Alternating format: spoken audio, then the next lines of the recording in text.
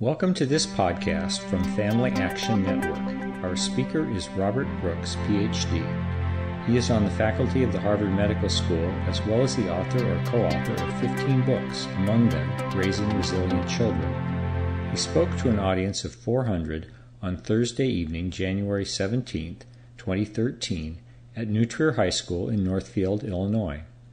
The topic of the talk was Fostering Family Closeness and Respect.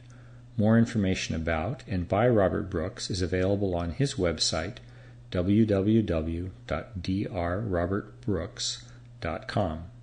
Following an introduction by Family Action Network co-chair Lonnie Stonich, Robert Brooks's talk starts about 2 minutes and 15 seconds into the recording.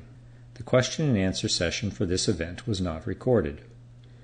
The event was sponsored by FAN in partnership with New Trier High School's Ethical Conduct and Global Citizenship Parent Committee, District 39, Highcrest Middle School and Wilmette Junior High School, Avoca School District 37, Glencoe School District 35, Kenilworth School District 38, Sunset Ridge School District 29, Winnetka School District 36, North Shore Academy, and Regina Dominican High School.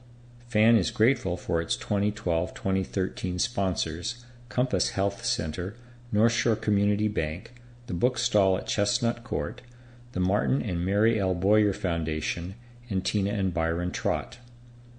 All rights to this audio are the property of the Family Action Network.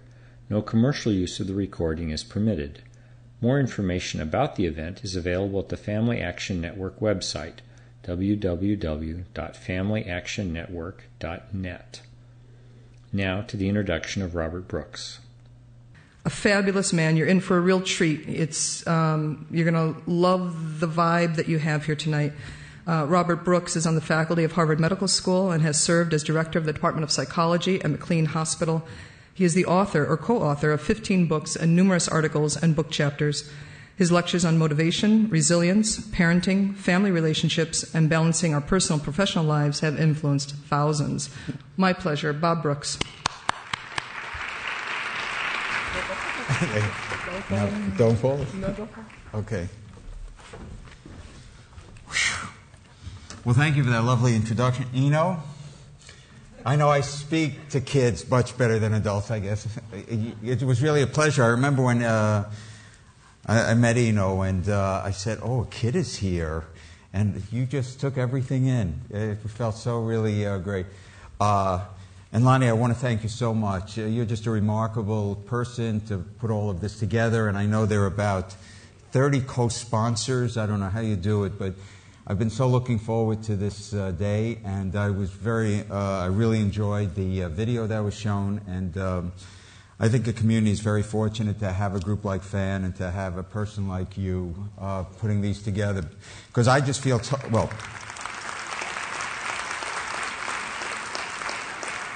I just feel totally flattered being among all of the other speakers you mentioned, because they are quite renowned.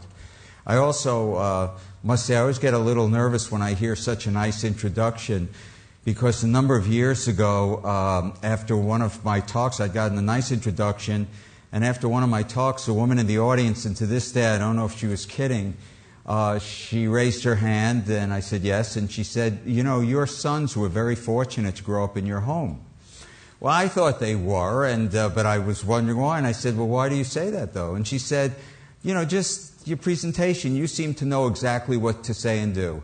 I bet when you discipline them, they thanked you for disciplining them. And she's going on, and I'm getting more and more nervous. So let me start, and you'll hear why I'm starting this way. I have learned something. In your own home, your children refuse to read your resume. You could be wonderful, but they are not necessarily going to read your resume. So I'll tell you a little story. My sons are grown now. I have 4 grandkids. But when my sons were that lovely age of about 10 and 13, any of you have young teenagers?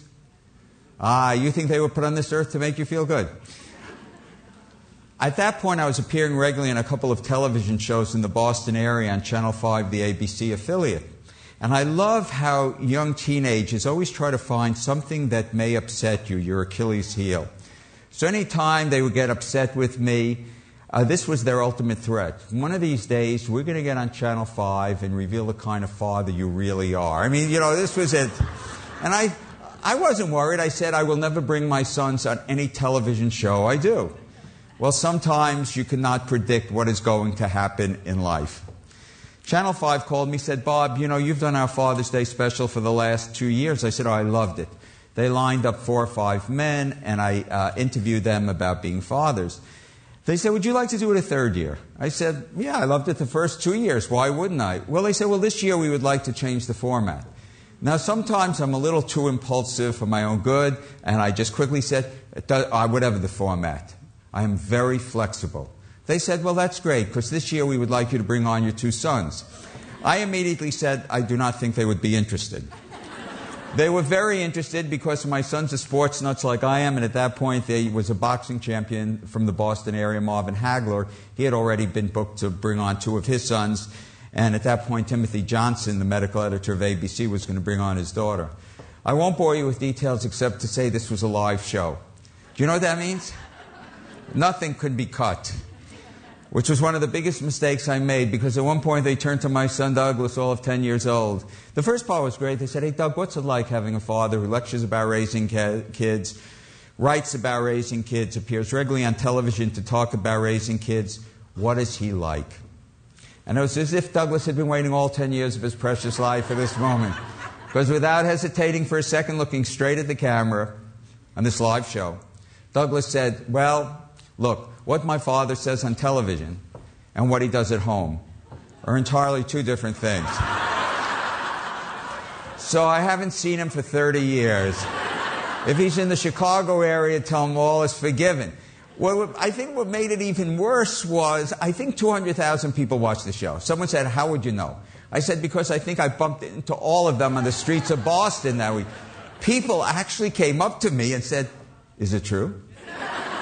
I said, well, look, a little of it's true. If there was any psychologist looking over my shoulders from the time my sons were first born, there'd be many occasions where that psychologist would say, I don't believe you said that. I don't believe you did that. You took TV away for 5 years. You did this and this and this. Because, of course, there's no such thing as a perfect parent. And I'll tell you why I tell you this story. I thought, you know, I was telling the teachers and other people who are here this afternoon that I really got interested in topics like hope and resilience and optimism in the 1970s. And as I started giving talks and workshops, I said, this is really going to be great. I mean, look at these positive topics. Hope, resilience, how can you go wrong? Then I found out something. You want to hear the most typical responses I heard from parents, especially after these talks?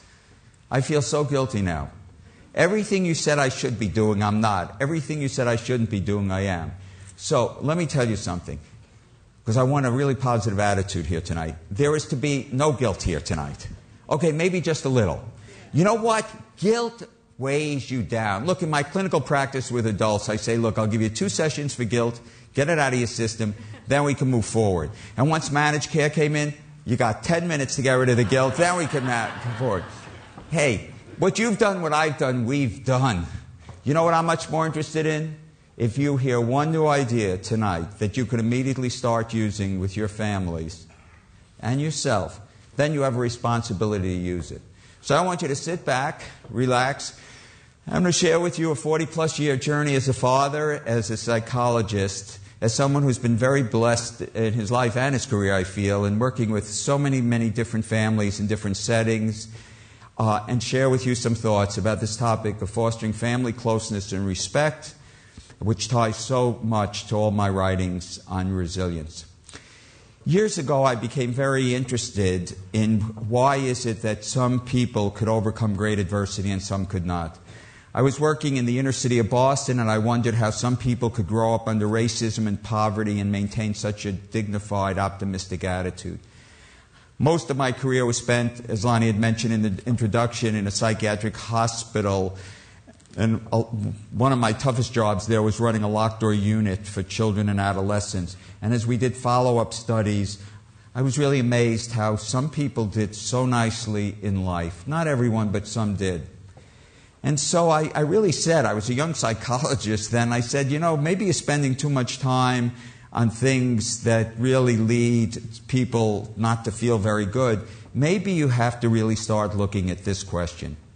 What are the most important things in a person's life that will help them to be more hopeful and optimistic and more resilient? And as I mentioned to the group who's here this afternoon, because it's such a key concept and it's going to be a key concept tonight, in every study that was ever done, when psychologists interviewed adults who had really overcome